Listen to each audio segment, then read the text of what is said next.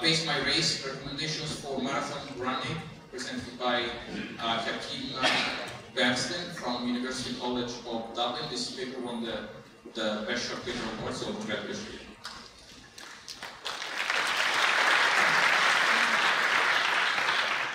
Hi, so my name is Jakim, and I'm going to talk to you today about recommendations and marathon running.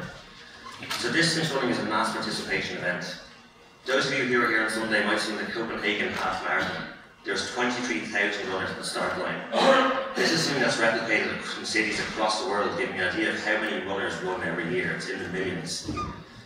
A high proportion of these runners will collect data on smartwatches like I'm wearing now. So this is data such as distance and how quickly they ran. So in theory, this makes marathon running an ideal domain for recommender systems. We have lots of runners who are constantly looking to get an edge in their performance, and we have lots of data to generate predictions and to make recommendations. But some of you are probably asking, why recommender systems? So there's a lot of data online, but it's quite hard to get your head around it.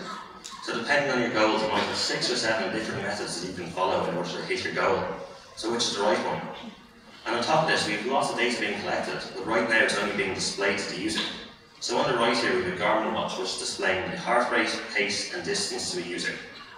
Unless you're an experienced runner, it's very hard to know what to do with this data. Is my heart rate too high? Or am I running too fast for this race? So this is where recommender systems come in. Can we use the data to inform training?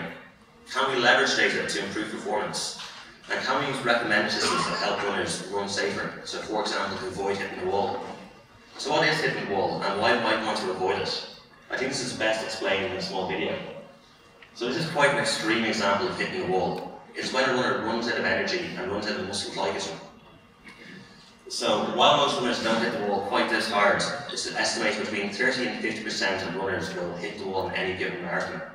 This is extremely detrimental to finish time, and obviously a situation we want to avoid. And we want to use recommender systems to help runners get through this phase. So thankfully there's been a lot of research done in recommender systems so far. This can be broken down into 3 key areas: with training, goal setting and race strategy. So in training, the recommender system takes the place of a conventional coach and recommends training sessions that are designed to increase performance and fitness for the athletes. Then there's goal setting, which is a goal time prediction. So many running websites such as Runner's World have systems online where you can put in a previous performance time and get a goal time on the basis of this. Thousands of runners use this every single year. And lastly, there's race strategy, which comes in the form of a race pacing plan. The idea behind this is to divide your efforts across the race to maximise your performance in the race. So on the right here, we see how one of these pacing plans might be presented. It's a simple band you wear around your wrist that tells you when you have to hit various distance milestones in the race. But you might notice that all the work we've looked at so far has been focusing on recommendations and predictions that help before the start of the race. The only application we can think of in the race is a crudely predicted finish time that is only actually available to spectators. So what happens if things don't go to plan? So many runners get caught up in the excitement of the opening few kilometres and end up running too quickly. As you can see here, there's no way of adapting this pacing band, and if you start too quickly, it's suddenly useless. There's no way to adapt and change this, so there's no plan B, and runners are left to fend for themselves, and this means they're much more predisposed to hitting the wall. So this is what motivates our work. So we have 2 aims in our work. We look to improve the in-race finish time prediction, and present this to runners so they can see if they are on target to hit their goal time or not. And secondly, we want to make a recommendation during the race of a personalised strategy to help runners avoid hitting the wall and finish running safely. So in collaboration with Strava, we received anonymised market data for roughly 13,000 runners. For each of these runners we had the pace, so how fast they ran, their heart rate, measured in beats per minute, and the cadence, so the number of steps per minute. We collect summary data for each of these features over short, medium and long-term windows at 5-kilometre intervals in the race. So this will be important later on because these features correspond to the efforts and interval lengths that runners are likely to use to describe their own performance. So we fed these features into an XGBoost model in order to predict the finish time during the race. And we compare this to a simple baseline which assumes that a runner will run at an even pace throughout the race. So essentially we scale up the speed they're running at now and see how long it will take them to hit the finish time. We see substantial improvements in the early to middle stages of the marathon, especially the half marathon point where we're over 5 minutes better than our prediction. So we think this improvement is due to our model's ability to predict whether a runner will slow down or not. So obviously this model helps in our first aim of predicting the finish time, but if it can predict the slowdown, it might also be useful in helping us generate recommendations. So to do this, we adapt our model. We predict the amount that a runner will slow down rather than the finish time. If a runner is likely to have a large slowdown, we will replan the race accordingly. We're also going to leverage the fact that some experienced runners are going to make decisions about their pacing in order to avoid hitting the wall if they think they might be in danger of doing so. We'll use these as our exemplars. So if we identify a runner that is at risk of slowing down, we will first find similar runners from our list of exemplars using race data at that point. We will then calculate the average pacing adjustments that these runners undertook. We'll adapt these adjustments to match the new expected finish time for our user, and finally we present these as a recommendation to the user on a smartwatch or smartphone. So we evaluate these recommendations by looking at the similarity between our recommended pacing plan and the adaptations that our exemplars actually undertook. So we found that the recommended plans corresponded closely to those followed by runners that do adjust their pace. This is good because it means our recommendations have features that will bring runners safely to the end of the race, and we're quite confident that if we present this to an inexperienced runner, they will finish the race safely. However, it's not enough in this case just to make a recommendation.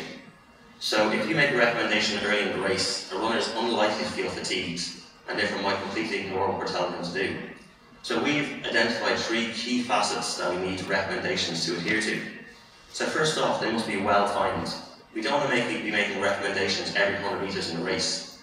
So we want to make recommendations when runners are evaluating how they've done thus far and maybe making decisions about their pacing going forward. So we do this at key points in the marathon, maybe aid stations, geographical landmarks, or distance milestones, whatever the user finds preferable. We also must be able to explain our recommendations. So we remember back, we use race features to train our model that relates to race features that runners use to describe their performance. This means we can relay the decision made by the model back to the user. So for example, if we identify a heart rate is too high, we can tell them your current level of effort is unsustainable and will slow down before the end of the race.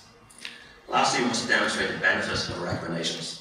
We do this by showing the expected performance of those who adapt their pace compared to those who don't. So for example, we might say those who did not adapt their pace slowed by 20 minutes after this point, while those who did adapt their pace only slowed by 5, giving a net benefit of 15 minutes. So we believe that using these hybrid explanations at well-timed intervals, we will get trust and adherence from our runners, which obviously is crucial if we want them to avoid hitting the wall. So behind me now is a quick mock-up of how this might look. So in the middle we have our new recommended pace of 5 minutes 40 per kilometre. Underneath we have the reason for our intervention. So the runner in this case has been demonstrating variable pacing, which will lead to a form rate breakdown later in the race. And finally we have our benefit of adaptation. So in this case, users who did not adjust their pace slowed by 7 minutes, while those who did adapt their pace slowed by 4, giving a net benefit of 3 minutes. Obviously this is still quite complicated for a user late in the race, so we might think of bringing in an audio channel later on. However, if compared to our smartwatch earlier on, we can see it's far better for a recreational runner. Instead of leaving to their own devices and trying to figure out what they're doing based on some very simple data, we give them an exact plan they should follow. That means if they do happen to go out too quickly and stray from their plan, we give them a plan B that they can follow to finish the race safely, with the minimal amount of penalty in their finish time. So just in conclusion, we built a model that predicted finish time in the race and adapted that model to generate recommendations to guide runners safely to the end of the marathon. We also provided meaningful explanations to make sure runners would adhere to these recommendations. Just in terms of future work, we're going to look to incorporate previous performance data and training data into this model in the future. So we believe that the sooner we can make a recommendation, the smaller the adaptations have to be and the less a runner will actually lose out from having to adapt their pace. And lastly, there's an ongoing user study in our research group through the PaceMan project, and we look forward to sharing these results with you in the future. So with that, I just want to say thank you very much, and I hope you come see our post later on if you're interested.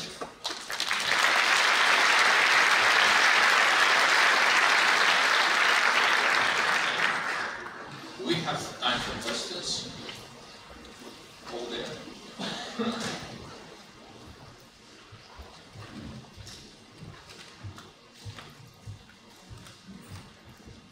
I'm happy I don't have have to ask questions because I'm not very sporty. So.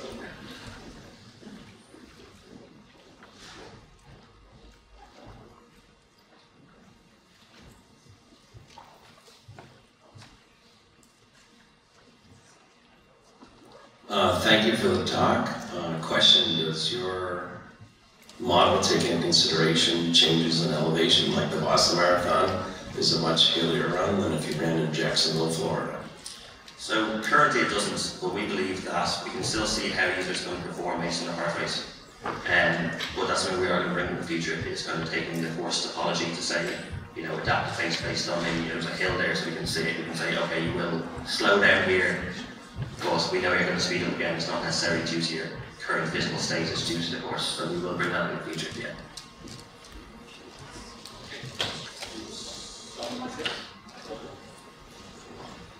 Hello, do you plan any commercial applications of your recommendation? Sorry? Do you plan any commercial applications of your recommendation system? So currently it's just a research project, but I think there is definitely commercial benefit in this. I think there's a lot of runners who would be interested in a recommendation such as 1% here. Okay, we have another question over there. Oh, wait, sorry. So is this available in like common scenarios as well, like very rapid change in heart rate of a common person, not necessarily a marathon running, and is it available in some smartwatch already? So currently the system is not available in a smartwatch, so there isn't an app available through our research project. So the Paceman project, which was something similar to this, but again it's currently not adaptable. So we will be looking to bring this work into that project in the future. Okay, we have one more question. So, first part of the question is, would a system like this be allowable for competitive runners? And two, have you compared this to other approaches based, say, on optimal control techniques? So I don't think this approach is necessarily that important for the elite marathoners. I think it's much more applicable to a recreational runner who maybe finishes in 3.5 to maybe 5 hours. So I don't see any reason why this wouldn't be allowable. I don't think nobody's going to win an Olympic title off the back of these recommendations. I think we're trying to really, bring coaching to people who maybe don't have access to it right now. So I don't see why it wouldn't be allowable.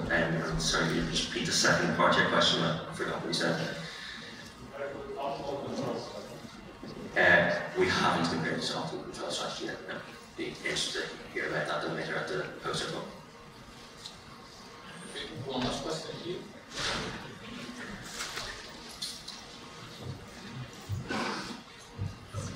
Hi. Very interesting work, thank you. Have you thought about what if the recommendation fails? Like, if your prediction is wrong, there is a consequence for it. You can say, claim that you might avoid the possibility of hitting the wall, but if it's wrong, then you're going to increase the chance of hitting the wall.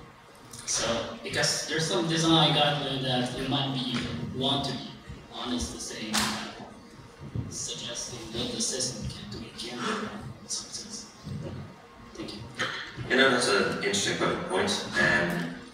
There's definitely scope there that our recommendations can be wrong, but we are trying to slow runners down, so I think the risk is definitely alleviated. And I think it's possible that runners that hit the wall despite following their recommendations, they're undertrained anyway, so they may become too high a goal time. There's only a certain scope that our intervention can take. Now obviously the downside might be that we are too cautious and recommend pacing adjustments to those who don't need it, and then that'll obviously have a penalty in finish time, so that's what we want to avoid. So that's where our future work is leading to make sure that our predictions of whether we will slow down or not are becoming a lot more accurate. Okay, thanks again.